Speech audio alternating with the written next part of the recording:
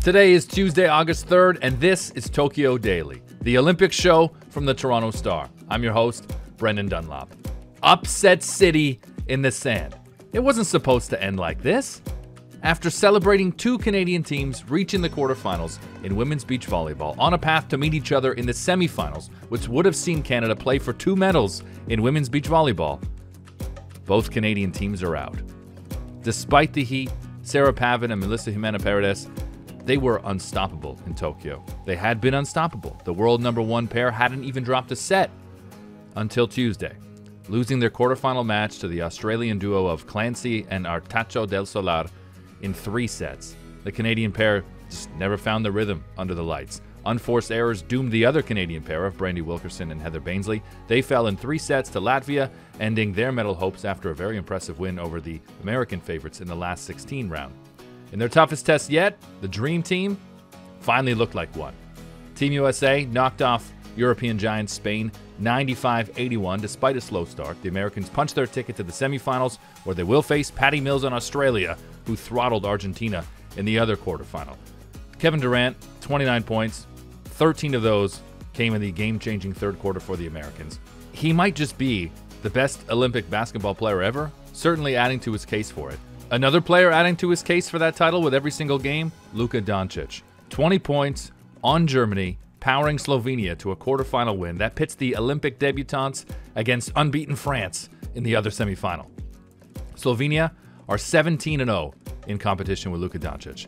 They're now looking to add Olympic gold to the European Championship that they won in 2017. Long way to go, but Slovenia definitely a team to watch. USA's win also meant the end of an era for 2 of Europe's most successful basketball players. Dave Feshuk wrote a great piece on thestar.com today about the Gasol brothers. Marc Gasol, of course, will forever be a legend in Toronto in the eyes of Raptors fans all across the world. I want to read a part of Dave's piece here on what Marc and Pau have meant to Spanish basketball. He said, to put in a bit of context, Canada hasn't qualified a men's team to the game since 2000. But in each of the 5 Olympics since, there's been a Gasol involved, and usually in a medal game. Winning 1 gold medal at the Olympics is pretty impressive. Winning 2, just 1 hour apart, sounds made up, right? It's not. That's what New Zealander Lisa Carrington did on Tuesday. She won the single kayak 200-meter race and then jumped in the 2-paddler kayak to win the doubles 500-meter with teammate Caitlin Regal. And to make it even sweeter for the Kiwi, Carrington said record times in both. Speaking of records, Andre De Grasse set a personal best in the 200-meter semifinal, running a time of 19.73 in what felt like 40-degree weather on Tuesday in Tokyo. Very happy to go back to Tokyo and speak with Bruce Arthur from the Toronto Star. Bruce, it's been 12 days since we last spoke. How you feeling in Tokyo?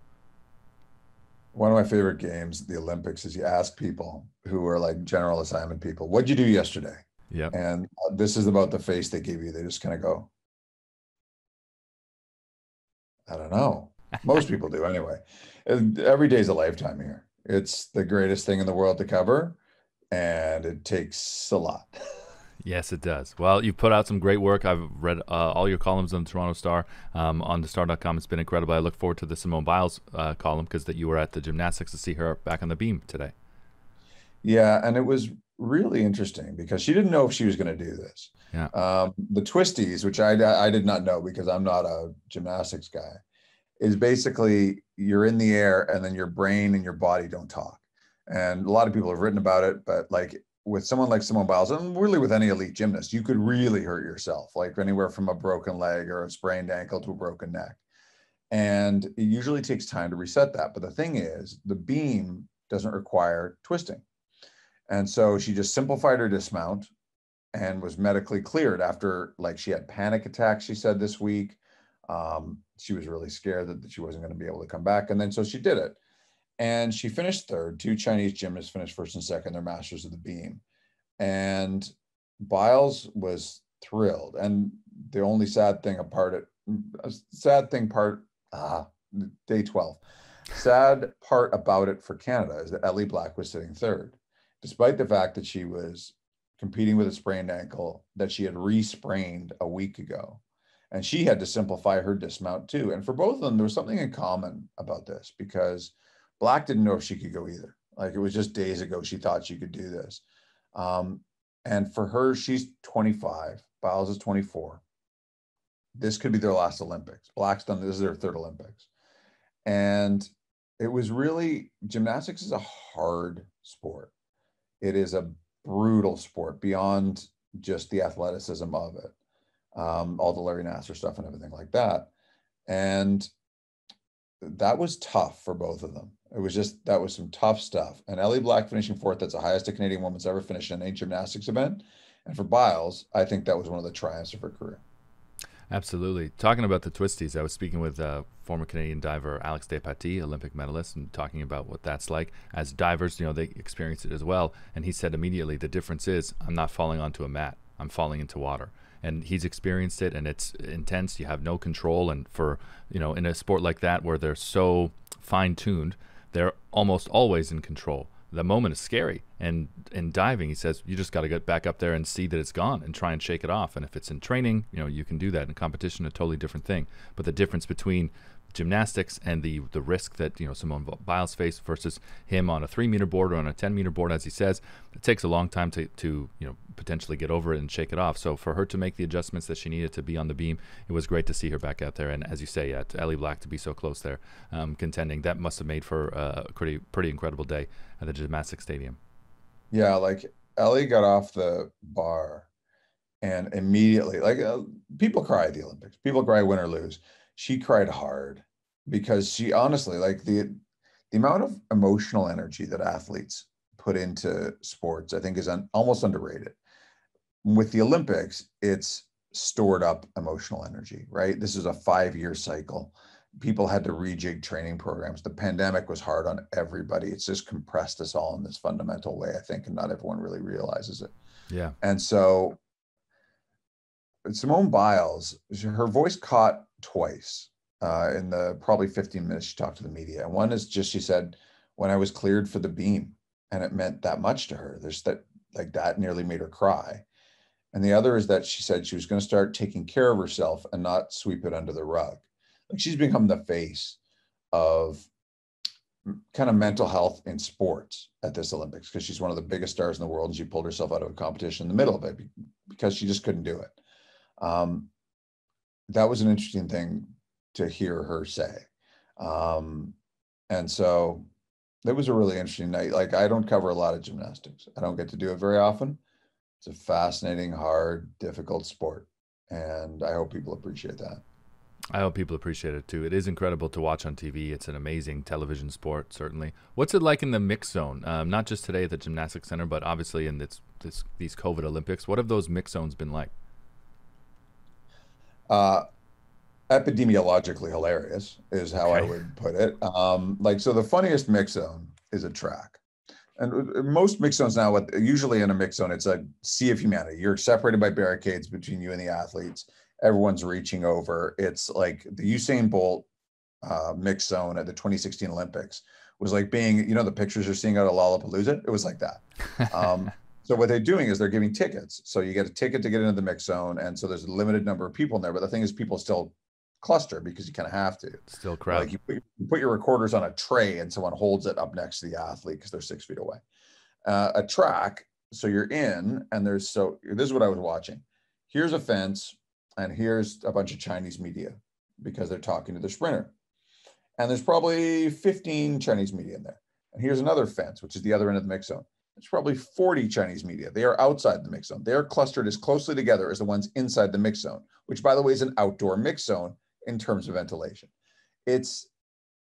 COVID is not conducive to the Olympics. The fact there have been so few positive tests in the bubble is honestly surprising. I really didn't think that was going to happen. I guess fewer people have broken the rules than could have. But we weren't allowed on public transit for the first 14 days. You're not supposed to go into restaurants, even though I think some people have. So it's been a really weird Olympics, just a really strange one. And at the beginning, I said, I hope I'm happy to have done this. And I think that's probably still where I am. Did you expect to write a story like the one about Christina Simonskaya, the Belarusian athlete who was, I don't even know what terminology to use to describe here, but removed from the Olympic Games? I was teetering on using the word kidnapping, because that's certainly how it was described by herself and by some others. But did you expect to be able to do that story? That was an interesting one. That was basically a defection. Belarus is basically a rogue state. They've had the same president since 1994. He crushed democratic positive protest there last year, which included a lot of athletes who went to prison. So Lukashenko and his son, Lukashenko is Alexander Lukashenko is in charge, and his son is in charge of the National Olympic Committee. They were both banned from these Olympics. What happened with her is she didn't even criticize the regime. She criticized the coaches. But the coaches were worried that there's a great recording. I put a link in the piece. There's a great recording that was translated where they basically said, they're going to purge the whole track team. We got to take you home. And she didn't think she would be safe. This is what happens when you do business with autocracies. And the problem with the Olympics pretending that it's a transnational force for world peace is that you got to invite a lot of people who don't play by the same rules. And the fascinating part of that is that the next Olympics is going to be in China. Now, there's rumors already that there's going to be a 3-week hard quarantine before you can go, which will dissuade most foreign media from going, which I think for the Chinese government is probably a feature, not a bug. But the extreme sensitivity of the Chinese regime to anything resembling criticism in any way. Daryl Morey, then the general manager of the Houston Rockets, tweeted "Free Hong Kong," and it cost the NBA hundreds of millions of dollars because of the Chinese reaction. Athletes are basically being told, don't talk about anything involving these topics in China, like Uyghur Muslims, Hong Kong. Taiwan at the Olympics competes as Chinese Taipei under a different flag than the Taiwanese flag because of China. It's going to be an incredibly illiberal Olympics. It's going to be the end of kind of the really terrible cycle for the IOC, where they had the absolute corruption of Sochi, that Rio nearly fell apart. Pyeongchang was good. This one's a pandemic. Next one's Beijing. And then they get to play around in Europe and North America for a while before hitting Australia. But it's complicated being the Olympics. It's complicated doing this. It doesn't help that these guys are generally amoral, and I don't think cared very much about protecting her, or indeed any athlete at all. Yeah, very well said. Very well said. I also cannot believe that Beijing is just 5 months away. Basically for anyone in this Olympic cycle, anyone working this Olympic circle, it's not much time off before you're right into it and doing the Winter Olympics. Let's finish up on Andre De Grasse, who will run in the 200-meter final. What have you thought of him so far? And you're going to be at the track at the Olympic Stadium tomorrow night. Well, remind me. I forgot to say we should talk about a quick one about women's soccer too, because I was there. Sure. Yeah, get it in. That please. was my yesterday. Actually, if you'd asked me, you asked me before what we should talk about, and I forgot that yesterday I covered a defining women's soccer match. Yes. Andre De Grasse is a burner. He's not a great starter, but when he gets up to his top speed, he's elite. He might lose that final, but I have almost no doubt he's going to be on the podium, and he could very well be gold. Andre used to drive his coaches crazy because he didn't take heats or even semis as seriously as he should. Running a 1973 personal best in the semis, that's how you're supposed to do it. Like, you lay down a number, and like, he could lose to the 2 American kids. Absolutely. We'll see what Aaron Brown can do. That's going to be interesting, but there's a lot of people in the track world who think that Andre De Grasse is the favorite going into the 200 tomorrow night. As for women's soccer, that was one of the most fascinating things I've ever seen, because Christine Sinclair, like the kids who were on that team, Laura Armstrong had a great point about this. Most of the kids on that team were between 11 and 18 when London happened. Really Manchester, but London. The 4-3 game, Christine Sinclair's hat trick, Norwegian referee, all of that, the greatest soccer match ever played.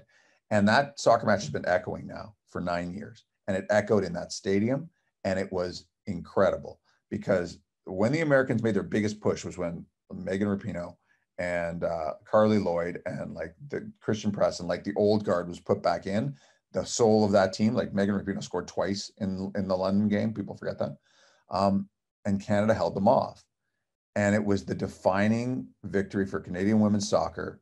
They hadn't beaten the United States in 20 years, a game in which Christine Sinclair, I think at 18, she might have been 18 years old, scored.